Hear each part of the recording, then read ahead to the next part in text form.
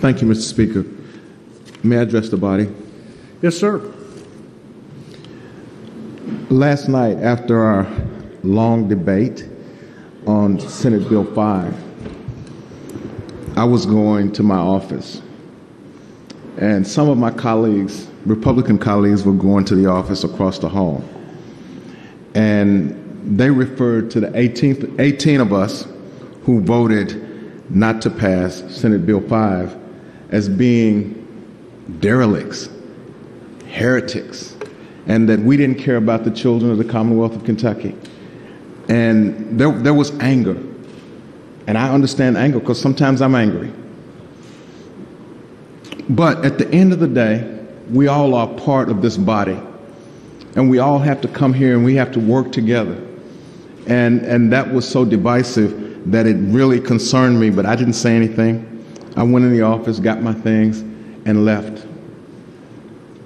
But there is such furor surrounding what it is that we do and the discourse that we have and the differences of opinion that we have on the issues that we face day to day. The gentleman from Breckenridge last night made eloquent statements and talked about 30 minutes about taking care of our kids and the responsibility we have to care for and love our kids. But somebody said last night that it's not about all of our kids. It's some of our kids that we're concerned with. This bill, House Bill 150, that came up today, kind of out of the clear blue sky, and we were not notified about as Democrats, members of the committee, of the Education Committee. We just happened to see it, and somebody notified us, and we showed up in the meeting and made our feelings known about what was happening or about the committee meeting. There were a number of comments you made last night, quotes from the Bible. I don't profess to be a theologian or a student of the Bible, but someone sent me a Bible quote this afternoon. And it's Romans 15:7. And it says, "Therefore accept each other just as Christ has accepted you, so that God will be given glory." We are making differences with people in this Commonwealth. And it's not fair, it's not right. I'm sitting here looking at these young people, and they're looking at me. And understand that God made each and every one of them in who they are, some big, some small, some black, some white, some bald-headed, some red hair, some blonde hair. But God loves each and every one of us.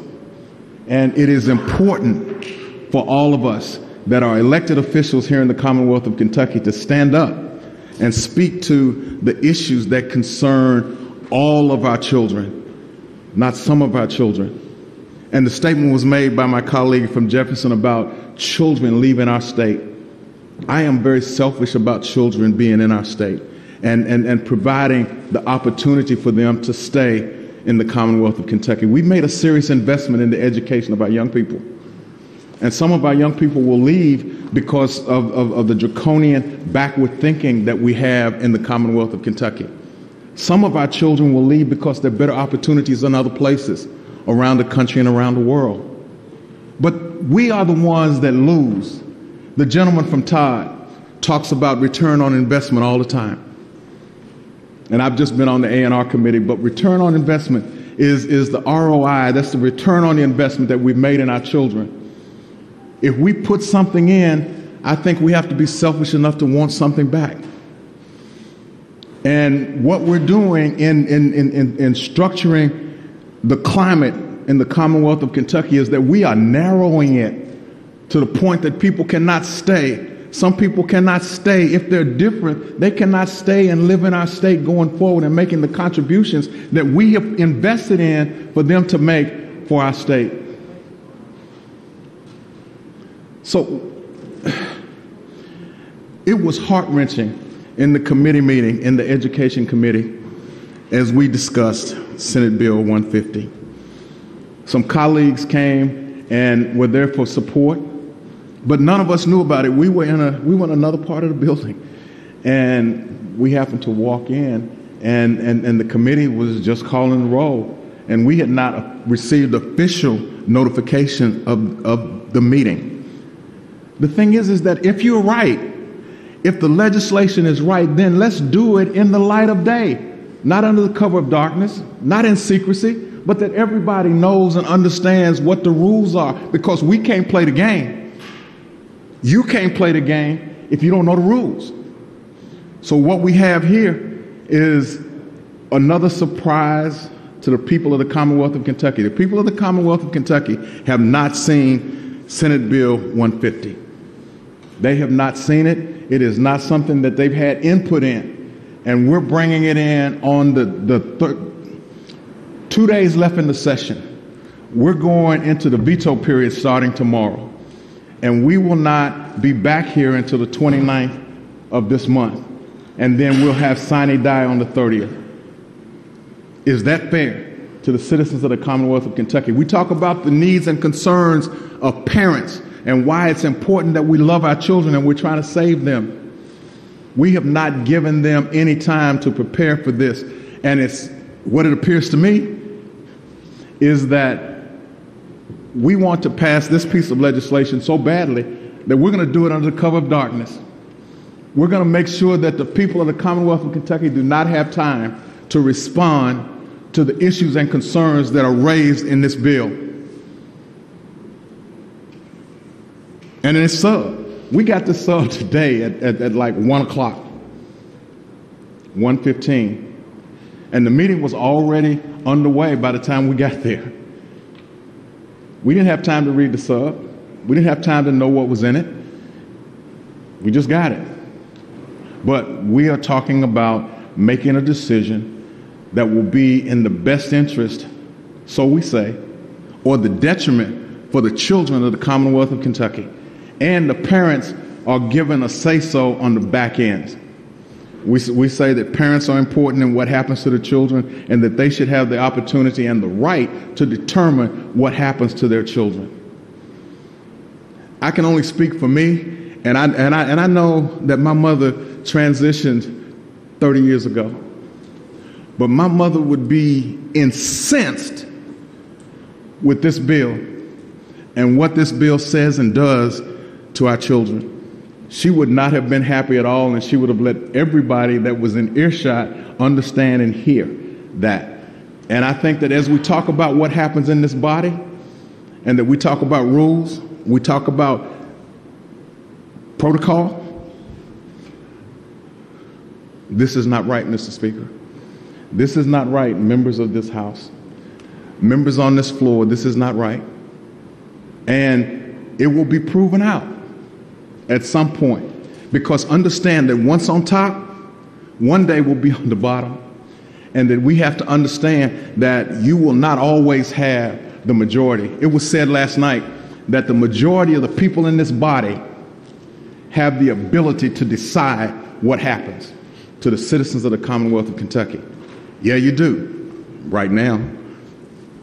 I may not live to see it, but you will not always have the majority. And it is incumbent upon you, to do the right thing as it relates to your majority for the people of the Commonwealth of Kentucky. And if you do not, there will be a day of reckoning. And as those that are theologians and those that quote the Bible understand that God is watching, there is a God that sits high and looks low. And God does not like ugly.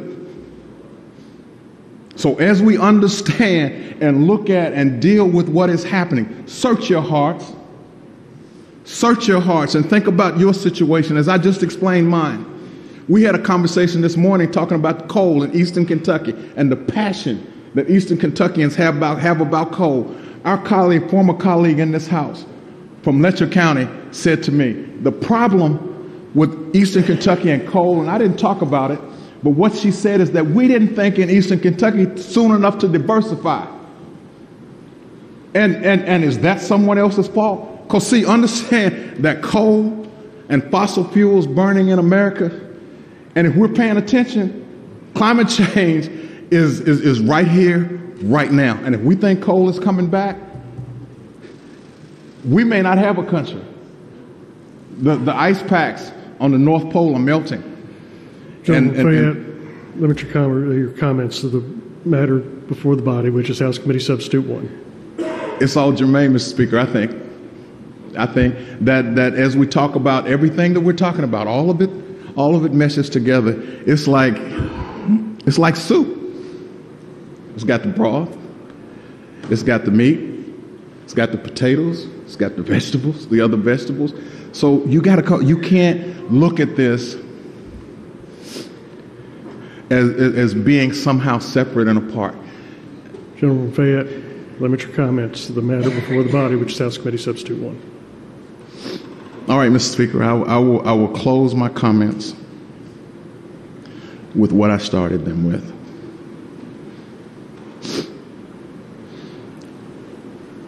Romans 15:7.